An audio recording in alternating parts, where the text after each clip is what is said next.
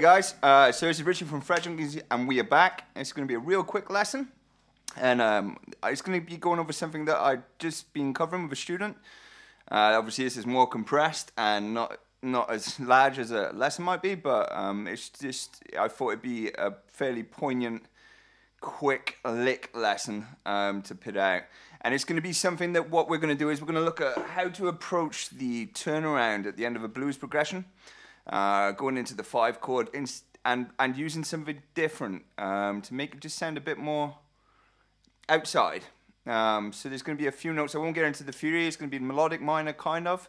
We're going to be in, I'm going to call it as I see it. We're going to be in D, but it's probably D, well, it's D flat, but I'm going to call it as I see it. Just putting that statement out there. And we're going to get straight into the lick. There's 2 ways of playing this lick. And I'm going to show you both of them, and you can kind of use them as you want, okay? Straight into the lick, no messing around, let's go. So on the 12th fret on the high E, we're going to do a bend to the 13. And then we're going to pull off 12, 10, 9.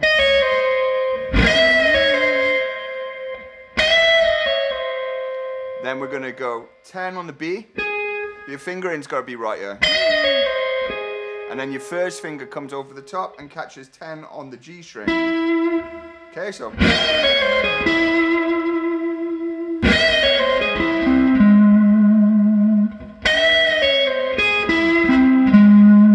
So we've got 12 bent to 13,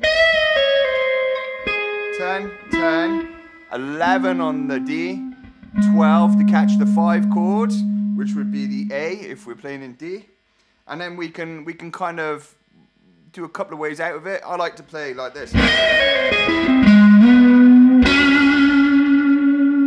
And that's just a bend going up to the 15th on the A and resolving to the D on the 12.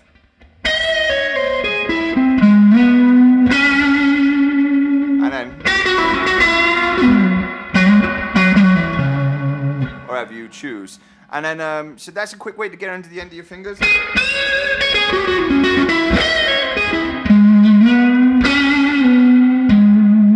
Go back to the 5, wherever you are, you can kind of use it almost. No, you want to put it at the end, actually. Scrap what I was just saying. And there's another way we can play it, and we can take it right down to the nut, okay?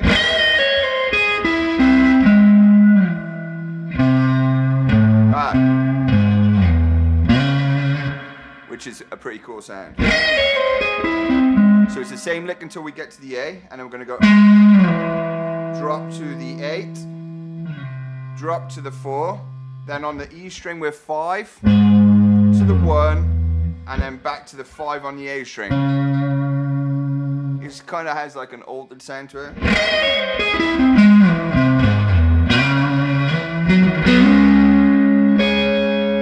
Or have you?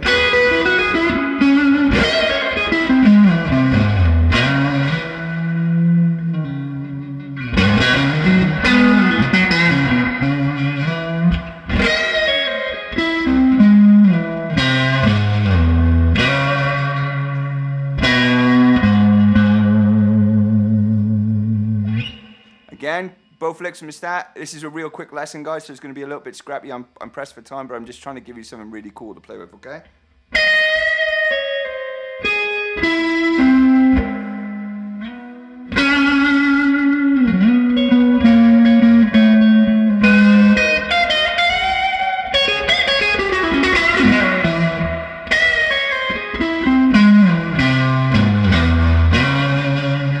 I like that one. That one, if you get that one right, that one sounds really cool. And it sounds, yeah, it kind of sounds just on the edge and just being outside, but it works.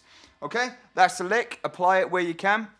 At the end of a progression, when you come around to the end, if you want to get to that 5 chord before the turnaround, put it right there, and it's a great little lick. And it just goes enough outside to make the listener's ears prick up, but you quickly get back inside, and that's what's good about that lick, you know? Like I said, this is a quick lesson. I got quite a few gear reviews coming up.